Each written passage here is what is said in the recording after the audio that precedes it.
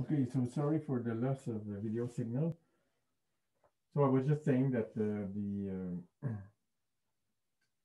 Anderson impurity model, if you do exact analyzation, you have fewer parameters to fit the hybridization function. But with Monte Carlo, where the hybridization function is in principle obtained with infinite precision at each iteration, you have other problems that I won't go into here. So the last thing we needed to show is this the connected the link cluster diagram, the theorem. So I start by proving this link cluster theorem, which is used a lot in when you use Feynman diagrams in the usual way with Wick's theorem and so on. So how do we prove this theorem? So let me start with this e to the minus f of x times e of x. Okay, so if I expand this is just the sum n equals 0 to infinity, 1 over n factorial times minus f to the power n times e of x. Now you have to think that x is like a multivariable, multivariate.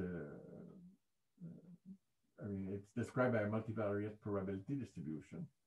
So x is like a vector here. So you have many components, and the result I will show is sort of valid for probability theory in general. So you will see it in many different contexts. So let's continue with this now. So minus f to the power n times a of x, I can write as follows. Sum over m equals 0 to infinity. Sum over L equals 0 to infinity of delta m plus L n. So that's a Kronecker delta. So I want m plus L to be equal to n. And now I'm going to divide this into two pieces. So there's a piece that is minus f to the power L times a to the ax connected times minus f to the power m, yes, f of x all the time, I'm sorry, f of x, f of x, f of x to the power m.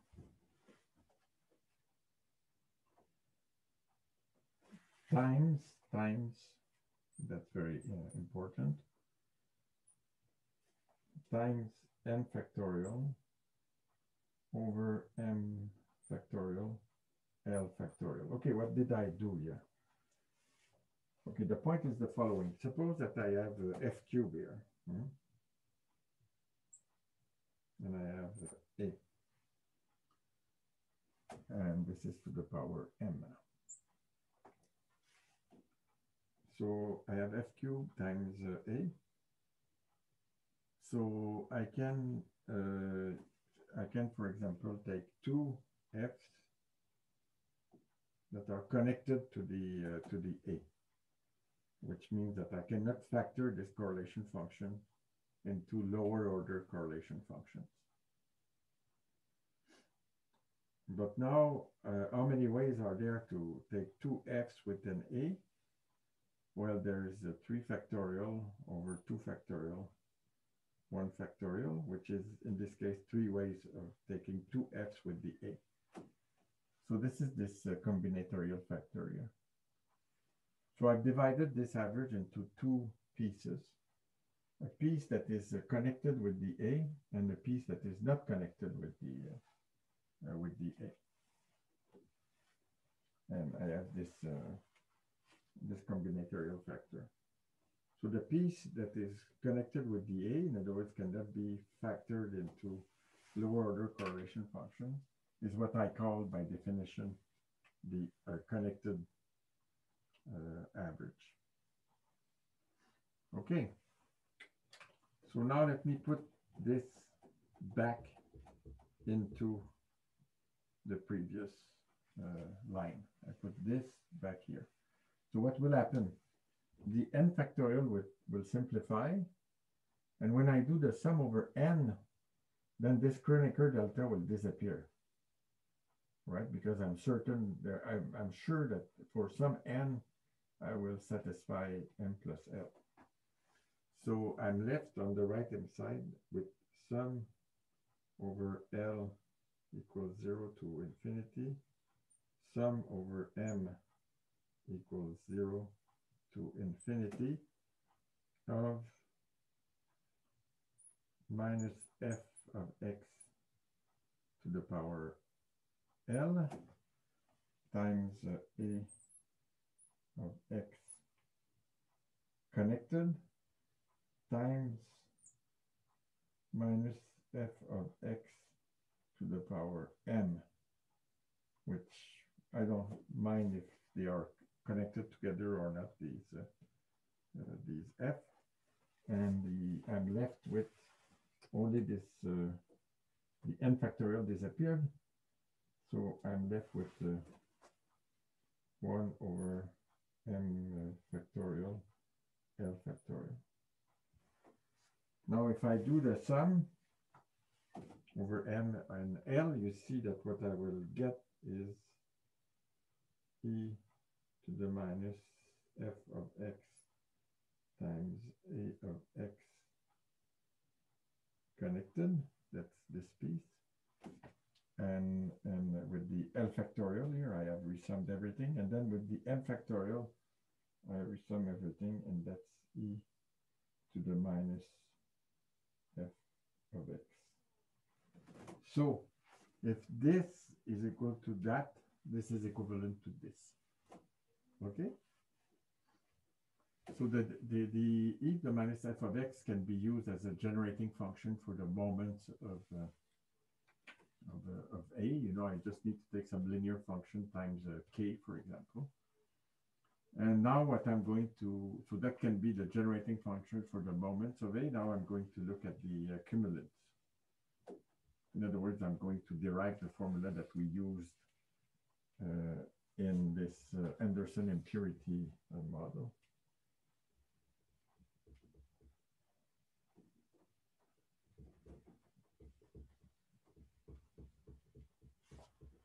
So the formula that we used in the Anderson impurity, working with the Anderson impurity model, was the following. It was just that the expectation of e to the minus f of x was equal to the exponential of the average of e to the minus f of x connected minus 1. So another way to write this is that the log, the natural log of this is equal to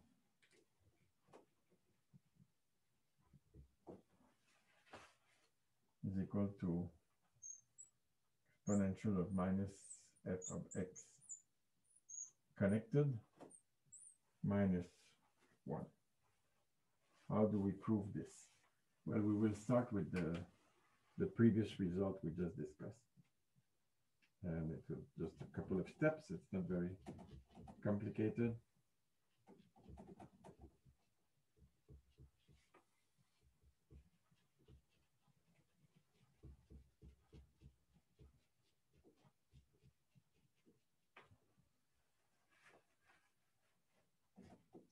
So let us write the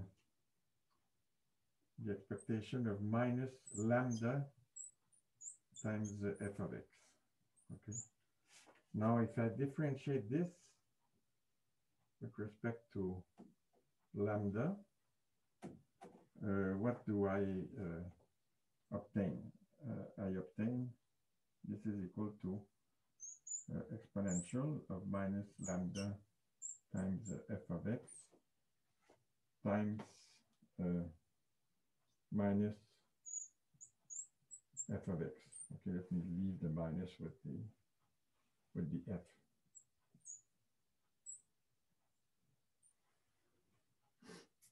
Okay, so now for this object here, I can use this connected this linked cluster theorem in this taken in this form.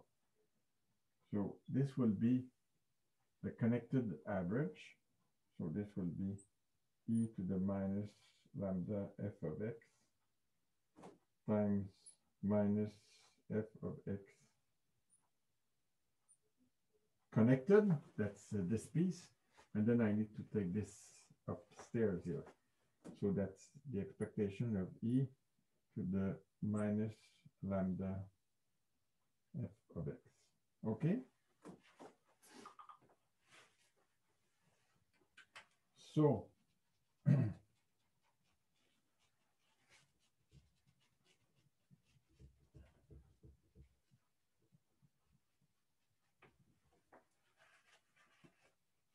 so now we can divide this through, and then this left-hand side becomes the derivative with respect to lambda of the natural log of e to the minus lambda f of x. Okay, and that's equal then. So this I've divided through those, so that's just equal to this. But what is this?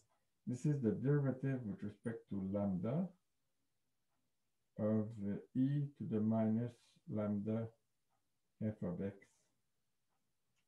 connected. Now I integrate both sides with respect to lambda. And we are done, you see, because on the left-hand side, if I integrate with respect to lambda from 0 to 1, so I take integral from 0 to 1 d lambda, that will give me the log of exponential of minus f of x. That's this evaluated at 1. And when I evaluate at 0, I have log of 1. Okay, exponential of 0 is 1. Log of 1 is 0. So this is the integral of this side. Now when I integrate this side from 0 to 1, well, when I integrate the derivative, so this is the integral. Evaluated at lambda equals 1, it's this. And evaluated at lambda equals 0 is just 1. Okay, so I have, so integrating this thing on both sides gives me back this result. Okay, so this is the generating function for the cumulants of this random variable. And again, you have to remember that we are working here with x as a multivariate distribution function. So it's very general theorem, and in statistical mechanics, it is used all the time. Okay, so we stop here. Thank you. See you Friday.